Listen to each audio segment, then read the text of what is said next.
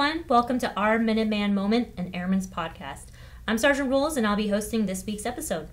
Today we have with us Miss Emily Holmes, the 189th Airlift Wing Director of Psychological Health. Welcome, Emily, and thanks for being on the show. Thanks for having me. I'm excited. Good. Glad you're here. So as we all know, next month we're going to be talking about suicide prevention and awareness, as well as our Invisible Wounds initiative. So I was hoping today we could talk a little about some of the resources you have, programs, things like that for our airmen and their families. Okay, so I did want to just kind of talk about the about Invisible Wounds. The Invisible Wounds initiative is supposed to, the idea is to engage airmen, guardians, family members, and care providers, as well as leadership to improve our perception of invisible wounds and just kind of remove those barriers to care. So what is an invisible wound? It's a cognitive, emotional, or behavioral condition that can be associated with trauma or serious adverse life events. So it could be major depressive disorder. It could be something like post-traumatic stress disorder, traumatic brain injury. In a personal setting, airmen may find that they have more conflict in their relationships and difficulty building trust with others. So it might manifest in those types of ways. Professionally, it could be that they may fail to complete missions, tasks on time, could struggle to build positive workplace relationships, might compromise the safety of their fellow service members. It's not always easy to tell the difference between behaviors slightly out of the norm and what might be the signs of a mental health condition.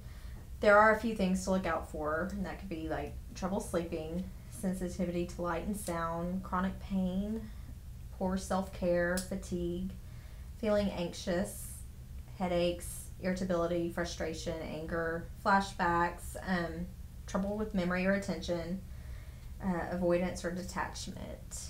So with the Invisible Wounds program, is there any type of resources or programs available for them to utilize? I'm glad you asked. So the resources available to you, there's me. I'm the DPH, which is basically I'm your wing social worker. I'm a good resource to provide short-term, non-medical, solution-focused counseling.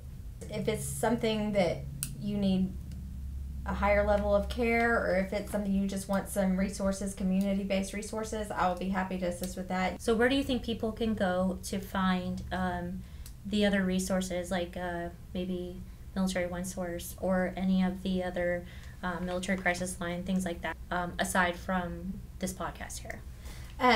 Well, I'm working with PA to put stuff in onto our social media accounts. Next month is Suicide Prevention Month, so we'll be putting out contact information, resources, and more for you to be able to see.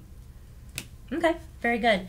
As far as suicide prevention and awareness goes and the Invisible Wounds initiative, with the movement out of Afghanistan, people who have served over there or who have known people who served over there are probably having a few mixed emotions right now. What kind of advice would you offer them to help them cope or move forward with what's going on around them? Well, yeah, I'm glad you brought that up. So it's important to be on the lookout for different red flags or things that are not normal for you. Changes in behavior like isolation, angry outbursts, increased alcohol use, or having trouble sleeping.